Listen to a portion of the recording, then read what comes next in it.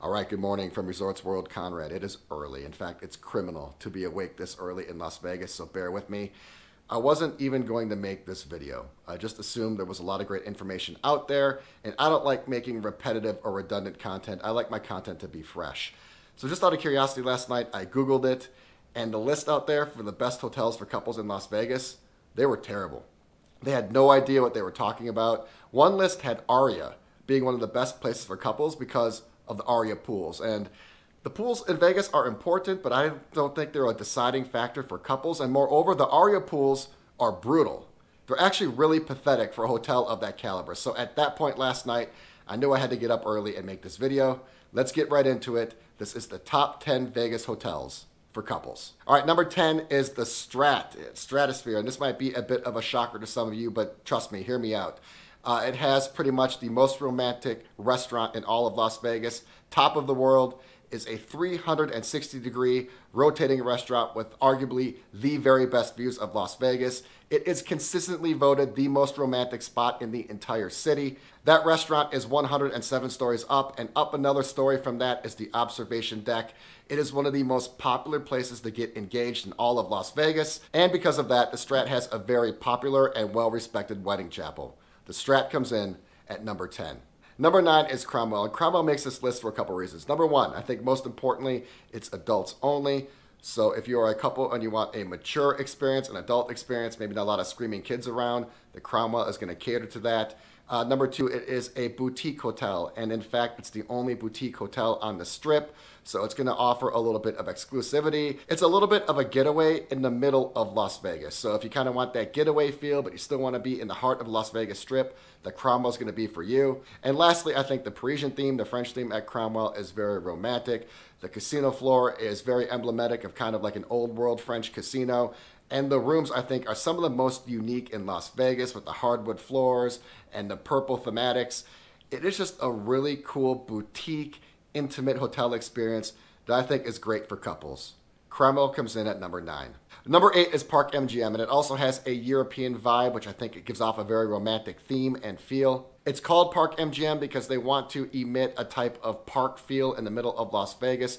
It's a great place to stroll around, whether you're either inside the property or out. Inside the property, you have an old world European type of feel. And then outside the property, there is a surprisingly large amount of greenery for being in the middle of Las Vegas. There is a very romantic spot to eat at called Primrose. You can have brunch either inside or outside on the patio.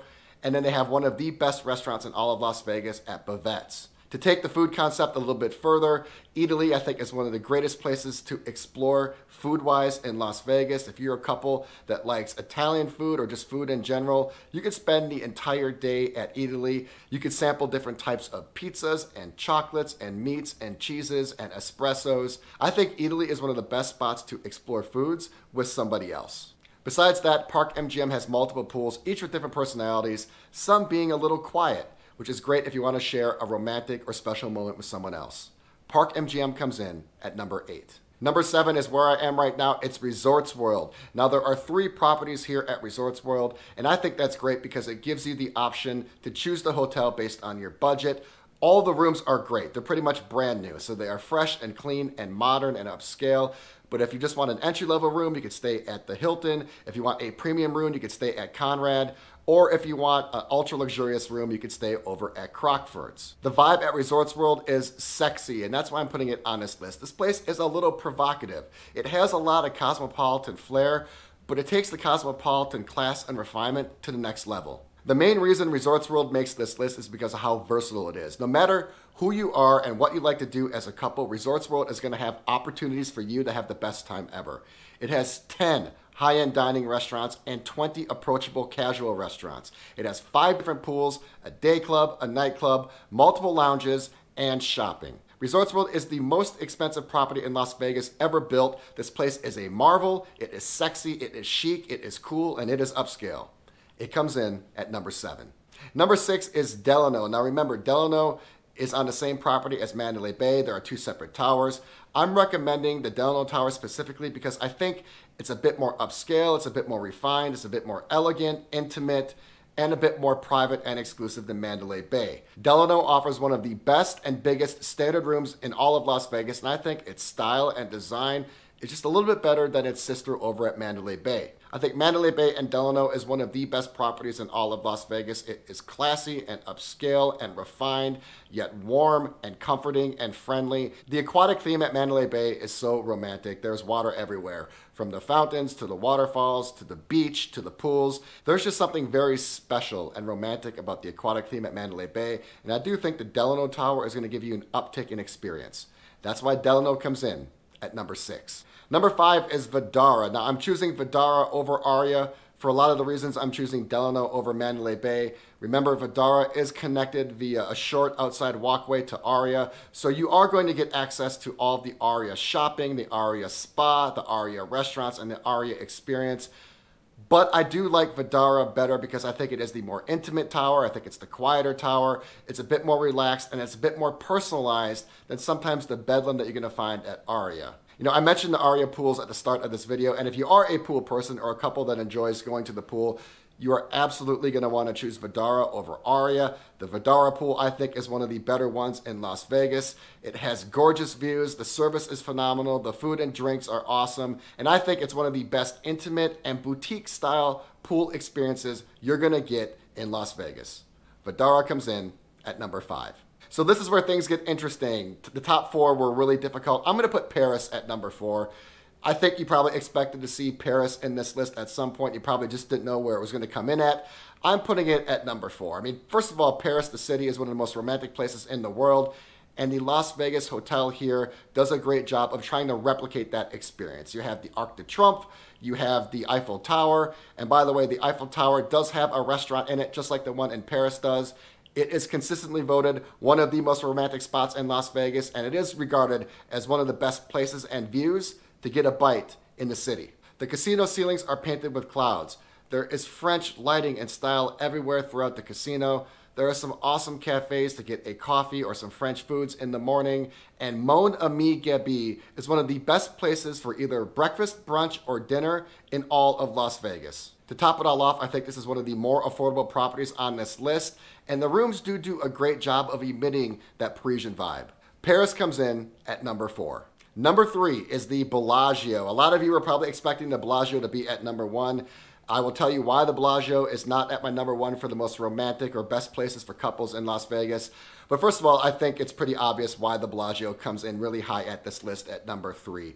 It is just one of the most impressive and iconic and romantic places, not just in Las Vegas, but in the world. In a lot of ways, this entire property is meant to inspire great moments between couples, whether it's watching the fountains in person or from your room, whether it's taking a romantic stroll through the Garden Conservatory, or it could be sharing a great meal at some of the best dining in all of Las Vegas. The Bellagio is the most elegant hotel in Las Vegas, and it really epitomizes class and distinction, sophistication, and romance. The Bellagio comes in at a solid number 3, but it's not number 1 or number 2, mostly because of overpopulation, mainly families and children. All right, number 2 is the Palazzo. Now, I'm choosing the Palazzo specifically over the Venetian, but either one is going to work.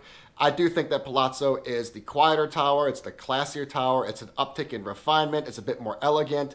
I think it's just a bit more exclusive and secluded than the chaos over at the Venetian. But Venetian and Palazzo both are going to work, but I do feel the Palazzo is a better choice.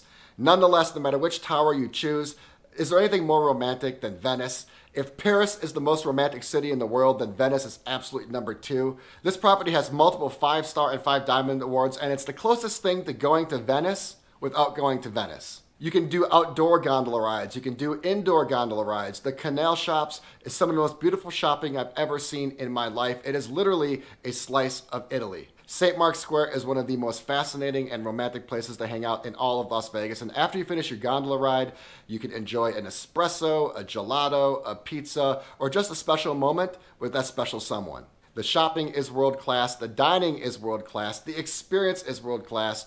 And you get all of that at one of the best and biggest standard rooms in Las Vegas. The Venetian and Palazzo is one of the most spectacular, sensational, unforgettable, and romantic places in all of Las Vegas. It comes in at number 2. Number 1 is Encore. Now, I'm choosing Encore specifically over Wynn, but both are going to be great. I know that Wynn just remodeled their rooms, but I do feel that Encore is the better place for couples.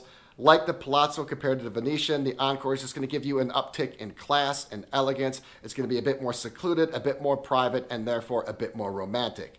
No matter which property or tower you choose, Encore or Wynn, it's going to be a magical experience, and that's because it is the best in Las Vegas. What is more romantic than sharing the very best in luxury with someone special? Every single square inch of that property is luxurious and special and magical and unforgettable. You can create unique, lifelong experiences at every single point of that property. From the restaurants, to the pools, to the rooms, to the whimsically gorgeous casino floor, to the Lake of Dreams attraction. Every square inch of the property defines excellence and elegance, which makes it the perfect place to bring someone that means so much to you. Wynn, and specifically Encore, is sensational, it is spectacular, it is a marvel, and all these things lead to phenomenal romantic experiences.